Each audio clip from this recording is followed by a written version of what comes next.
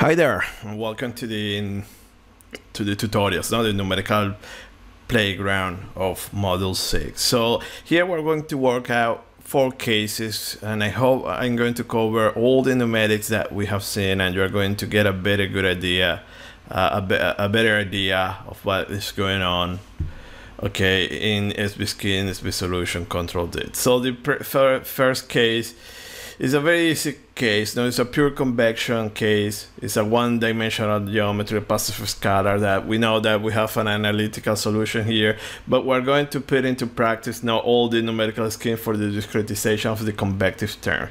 Is the tricky one. So you have this case located here, okay, in this directory, orthogonal 1D, and basically in here just follow what I'm going to do. So just by looking at what you're doing, I think you can get a very good idea what is happening. So this is our problem, our domain. We're solving this equation, pure convection, okay? So for these boundary conditions, we have an analytical solution, okay? So we have velocity and the quantity here, T1, 0 gradient, 0 gradient, 1, okay? So an initial condition. So for these conditions, and if I run the simulation for 0.5 seconds, this is your analytical solution. Here you have 1 and here you have 0. Now that concentration, there is no diffusion. So this is your analytical solution. So it is a stupid problem, but from a numerical point of view, it's very difficult to resolve, okay, as we studied already in the theory. And the problem here, you see that your gradients, okay, you have this discontinuity, so their derivatives are not continuous anymore. So this case is super fast, and you can put into practice all the methods that we study, or all the methods implemented in OpenFOAM. So see that what we have here, you have the blue line, okay, this is your solution. See that your exact solution, and as you use upwind, see that you are adding a lot of numerical dissipation. Then you have the linear, and see that the linear, you have those oscillations. Then you have linear wind, and see that linear wind, you have some oscillation there. It's very accurate, but you have that oscillation there. That might be a problem. So maybe later we can add a gradient limiter, because so far we're not adding limiters here, okay? And see that is you put some other methods like the quick, also they all of them suffers the same problem. And here we have the comparison with the TVD skins, and see that all the TVD skins are very bounded, okay, and resolve well the solution. So this is how you need to choose the numerical scheme. But as you see here, this is a very severe, it's an easy problem, but for numerical speaking, it's a test killer problem, okay? It's very severe, okay? So the linear wind will fail, or not fail, and it's giving a little bit unboundedness, but all the 3D skins are working fine, but still linear wind is a very good method, okay? Then we change a little bit now, so we compare here different gradient limiters using linear wind and this mesh side with this CFL number, and see the difference now that you have different methods. Gauss linear, you have this oscillation, but then when you the second that you add the limiting and the gradient, see that problem is gone. So see that the linear wind, and then when you add that limiter, you solve the problem, okay? So here you see is why this scheme is recommended. It works very well, okay? And see here that when you put this action, this coefficient to 0 is equivalent to the Gauss linear, clearly you see here.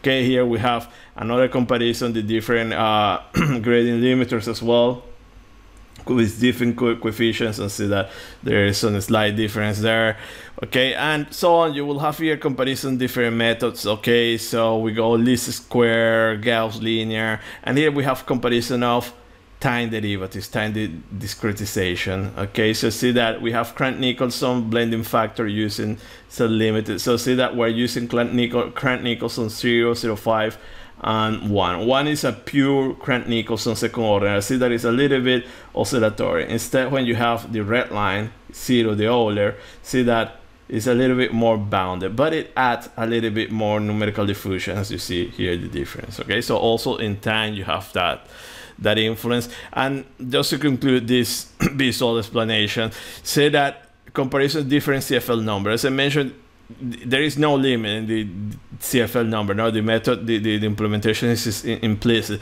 But see what happens when you use a very large CFL number. You are losing a lot of information, a lot of accuracy. Okay, so the solution might be stable, but from the point of view of accuracy, pretty much this is really bad. Okay, so see what happens when you increase your CFL number. See that you start to lose some information. And here 1, see that where you are. It seems to be a lot, but it's much less than 10 or 5.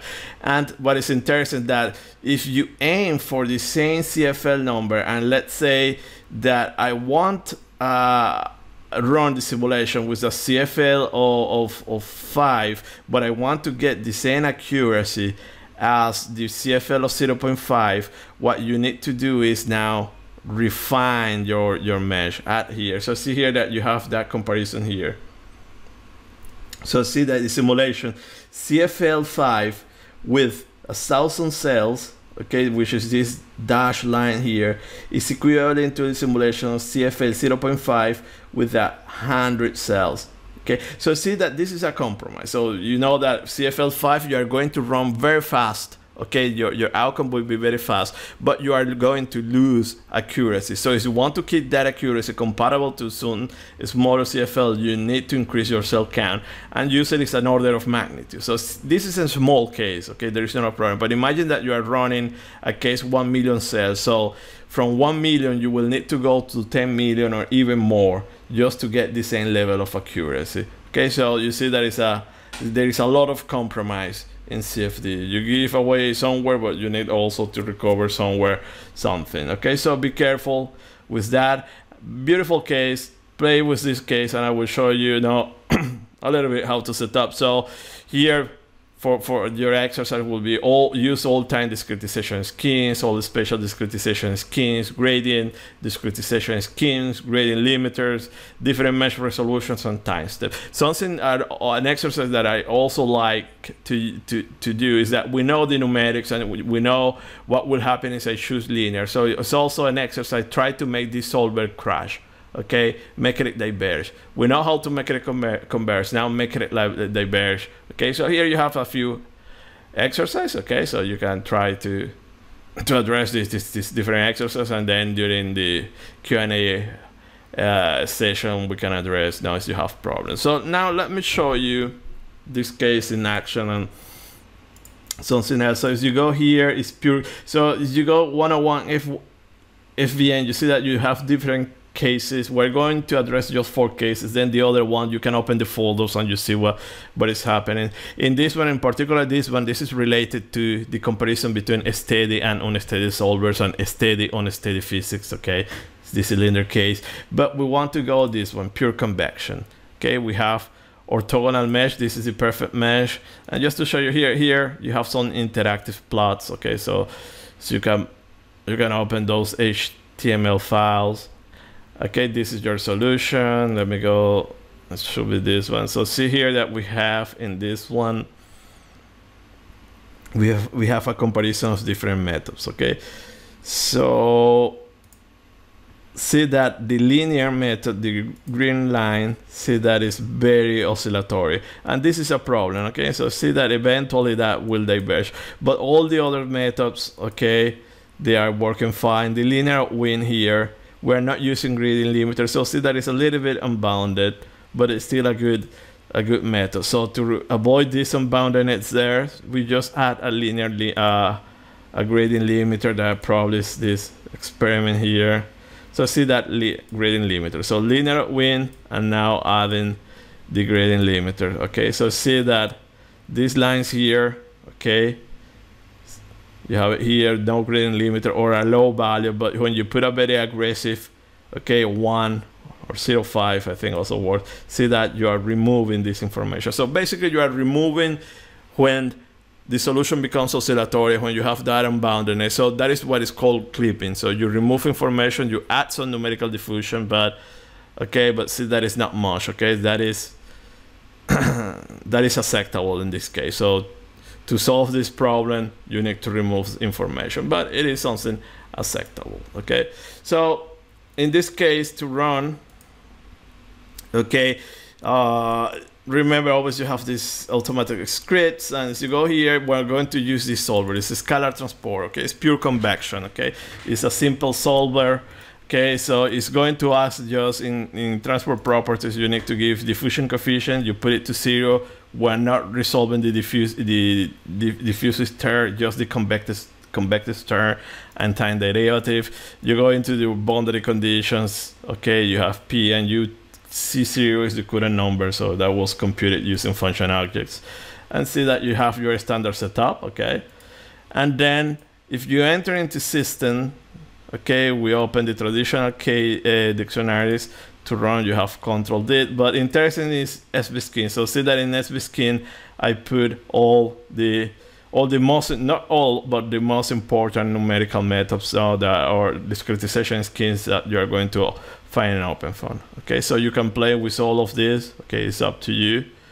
Okay, so just to show you, okay, so I go here, 101 FVM, and if I go into pure convection and orthogonal 1D, so orthogonal is the perfect mesh, in 3 meshes, a triangular mesh, so it's pretty much the same.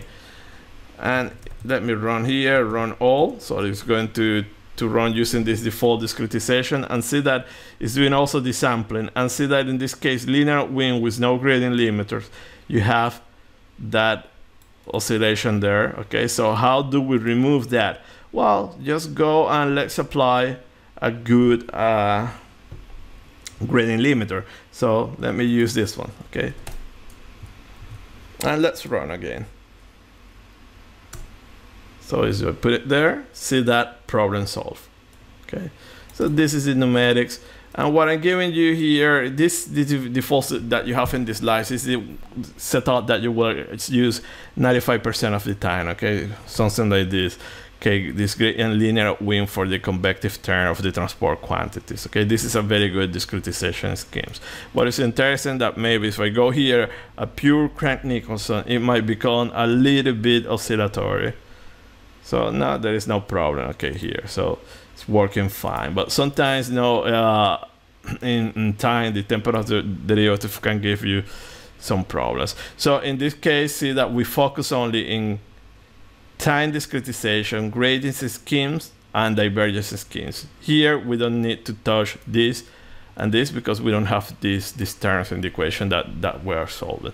So you can change, so just to remind you that you can go here, you go linear, and let's run linear, and see that linear, it will give you a solution, but this is not acceptable. See that is, you have these wiggles, those oscillations. So as you visualize the solution, okay, you see that in the sampling, okay, we're sampling a horizontal line, okay, so in a line here in the domain. So if you plot your solution, see that you have those oscillations there that can give you problems. They are non-physical, something that you should avoid. So let me go back here and put this one. So as you see here, there are many gradient discretization schemes. Okay, so I put it here. Here you have these. There are very, very interesting ones that this one tends to be way more accurate than least square and this one. So see that you have this limiter here, the qubit and the Venkatrakrishnan limiter. Okay, so these are better limiters than the one that you have here. Now you have set limited, which is the min mod. Here you can change the limiter. Okay, so in some situations this is much better. It's even better to use these schemes.